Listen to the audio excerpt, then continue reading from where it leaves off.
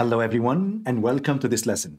In this lesson, I'm going to show you how you can leverage DALL-E 2 to perform interior design, to kind of play around with multiple variations of the decor in a given room. And then I'm going to show you as well how you can leverage DALL-E 2 to perhaps sell your AI art on Fiverr.com.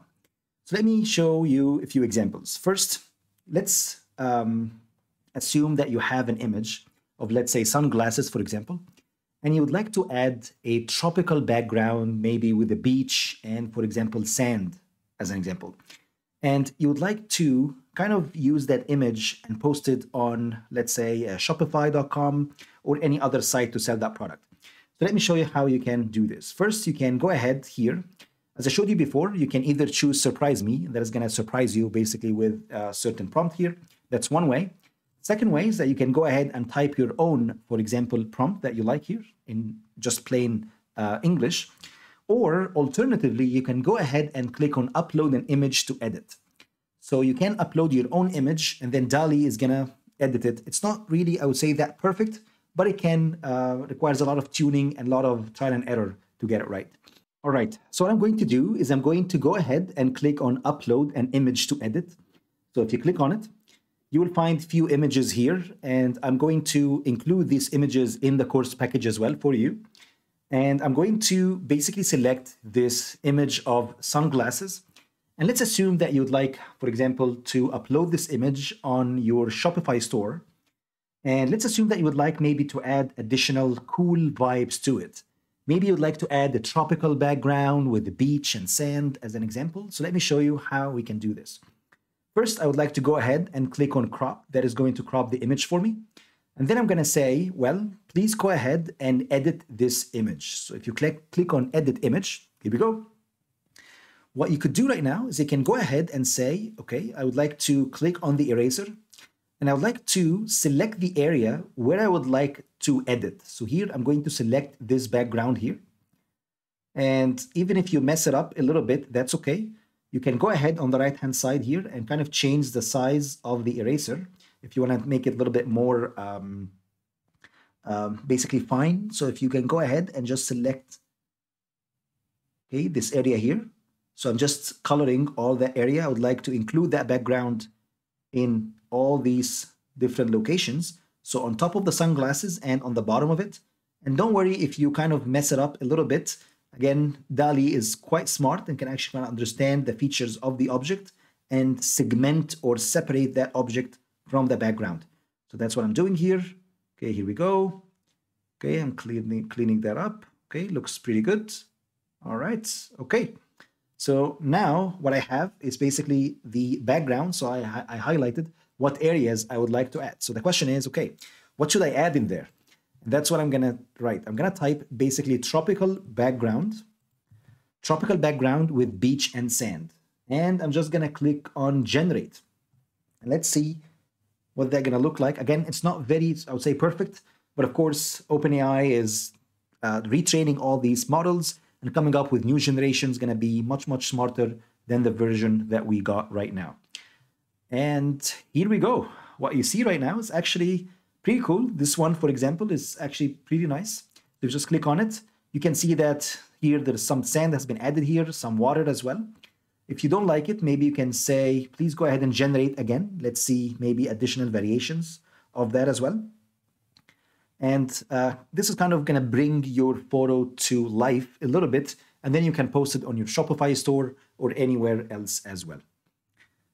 And let's see. So here we go. This is actually much nicer. This is actually pretty cool. So what you see right now, your sunglasses became much, much better. Of course, you'll see it's kind of, like the details here is actually quite accurate, I would say, overall. You added the sand, you added the water here, you added some greenery. It looks tropical, looks pretty beautiful, actually. Okay, so now we learned how to just get an image and kind of add life to that image. Of course, you can go ahead and click on save, and then you can save it to collection as an example. And it's going to be shown as well here on the right-hand side. Okay. So what I would like to show you next, I would like to show you how you can generate multiple variations of a given image. And this is actually quite funny, and you can go ahead and try it out with your own image, for example. So I just thought maybe I would like to see how AI is kind of imagining my features as an example. So I just said, okay, please upload this image that I got, and it's just going to say crop this image and generate variations. Let's see multiple variations of humans, let's say, and how AI is kind of imagining it. And this is, again, a cute photo of a dog with its tongue hanging out, and along with a cat, and you would see kind of both of them hugging each other. And look at this. This is kind of multiple variations of the image. Actually, so what you see, the features of the bow tie as an example of, the suit here has been captured. And of course, it's not very accurate, but again, it's getting there. It's going to be pretty cool. Again, these images of people, these people have never existed before. And this is kind of the imagination of AI of what the image look like and the variations of that image look like. Okay. So next, I'd like to show you how you can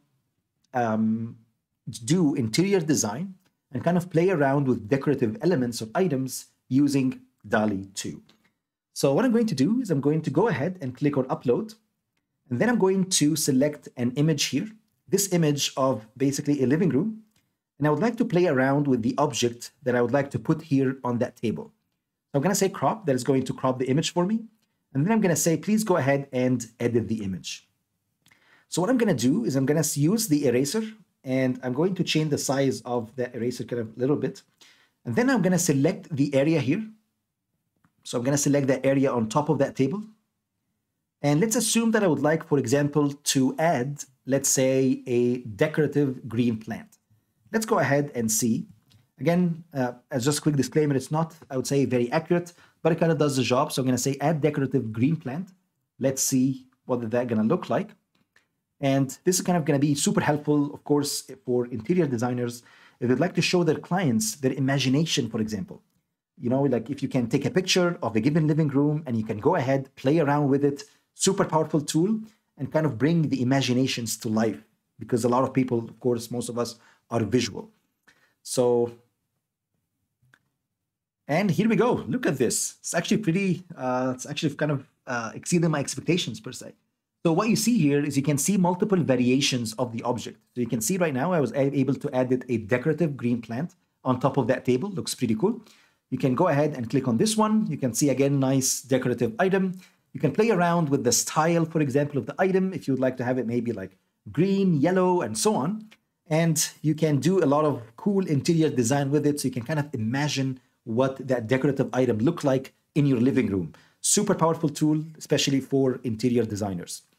Let's assume that I would like maybe to add, for example, a vase. So I'm going to say, instead of that, maybe add a cheek vase, let's say. And let's say what that's going to look like. Again, I'm just playing around with it. And of course, it's going to be placed as well in that location, in the same area that I specified on top of the table. Another key feature as well with DALL-E is you kind of, again, understand the relationships between objects. So now it kept the chair, and now it added items on top of that chair.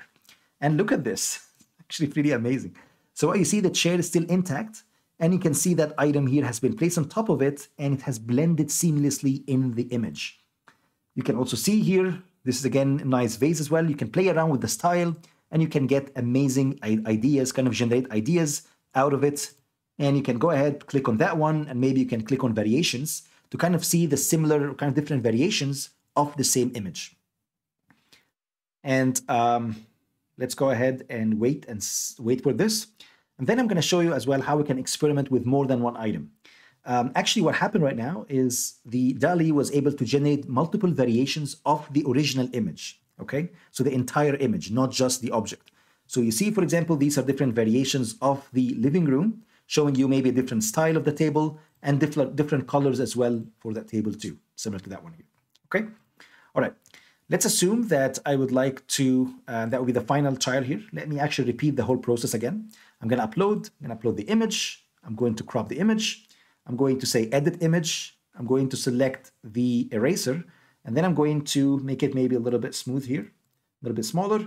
And then I'm going to specify I would like to draw something here on top of that table, okay? And I would like to, for example, add 2 items, and let's see what that's going to look like.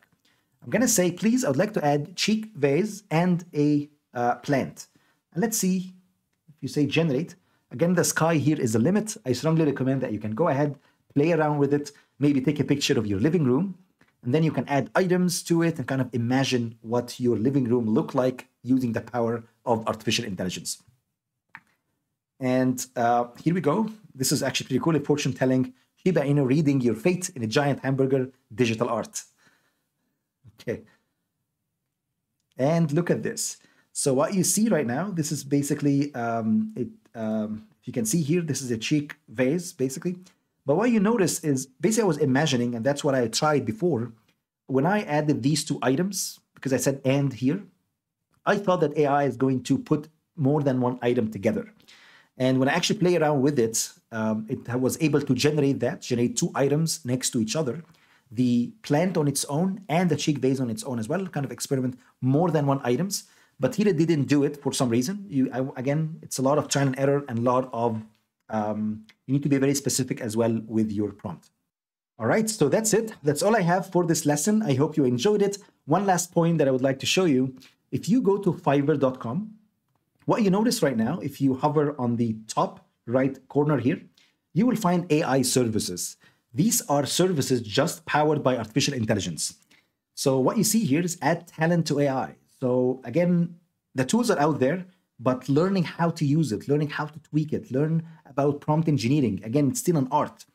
And what you see here, there are many services available. You can find there are services if you'd like to build AI applications, or if you'd like to do or use AI artists, for example.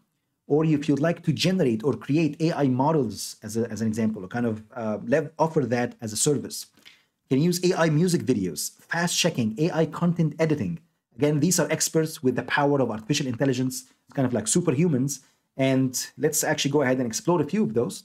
If you click on AI artist as an example, you will see people here offering many services. So for example, you can see here, it's actually selling quite well as well. There's 73-year reviews as an example.